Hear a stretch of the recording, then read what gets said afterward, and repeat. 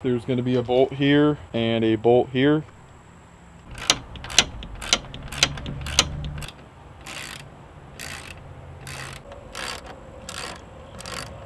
So once you get those bolts off, you want to come back here, and then there's going to be this access panel.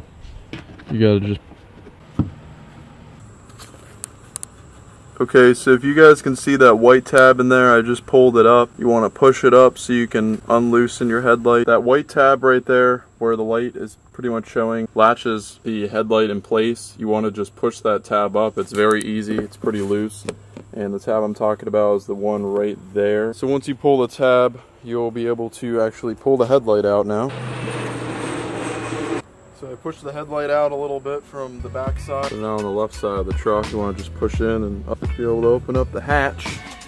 And then if you look in here, the lever is in there again. Let's see if we can just push out the headlight.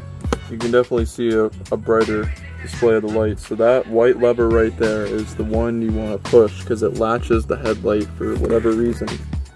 Now that we got those steps squared out of the way, I think the smarter decision would be to put the fog lights in first, because they don't require the canvas that the headlights do. And if you guys look right here, check out my nice Smith & Wesson knife.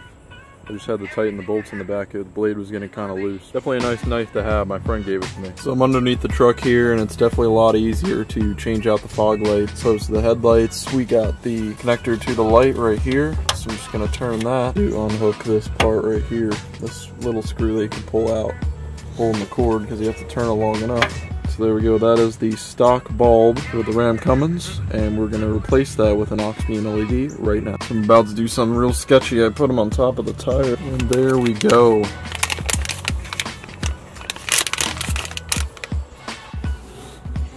There we go, got that one in, and now I'm going to test it and make sure it works.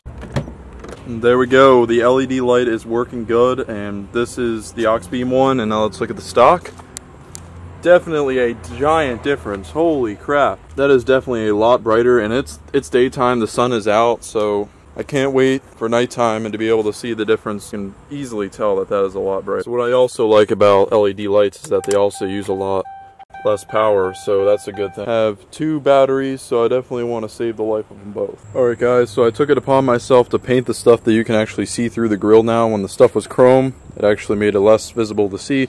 Kind of makes sense because on the Silverado's hood, you wouldn't be able to see the designs as well when everything was chrome. But anyways, so I don't know if you guys remember the last video, but that stuff that was building up in the cooler way down in there, I was able to take care of that, and I must say that stuff smells very bad. It's starting to decompose. I must say the smell is awful, but I finally got that stuff out. There's some more over there. I kicked it out of the way. Also took 3 cans of paint here and just touched up on the suspension components and the front axle. There was a lot of places that I couldn't get to with the paintbrush whenever I was took the truck up on a lift to be able to paint it. So I took it upon myself to use these cans of paint and finish the job right, and the Cummins is looking good.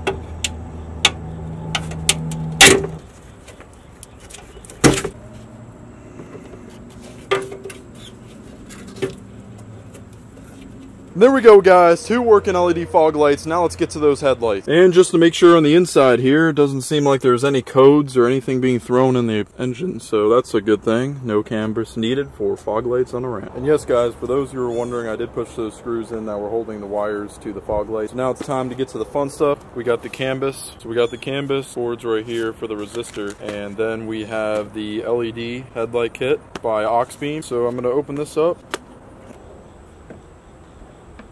And there we go guys, got the grill back on. I actually did take it on my behalf to paint another layer of black onto the grill inserts because it was kind of faded. There was some parts that weren't completely painted.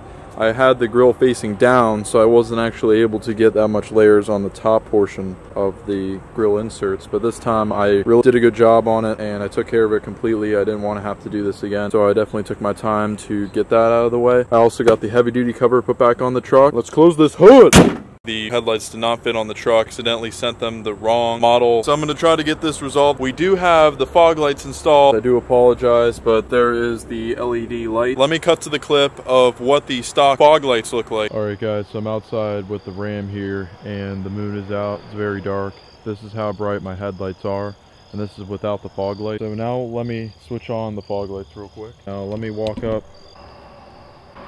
Obviously it's gonna get a lot brighter now, but yeah, the headlights, they're all right. I don't know if I'd say they're brighter than the Silverado. I feel like the Silverado has bigger and brighter lights, but these will definitely do. Now these are with the stock lights. So that's what the stock fog lights look like at night, and I'm gonna get the new ones here at night as well. I'm here with the Ram. This is the stock headlight, aux beam fog lights. Honestly, the fog lights are brighter than the stock headlights. Oh my gosh, that is so much brighter. Just look how bright that is. You can easily tell that the fog lights are doing all the work. They are way brighter than the headlights. Yep, easily tell. The aux beam fog lights definitely take the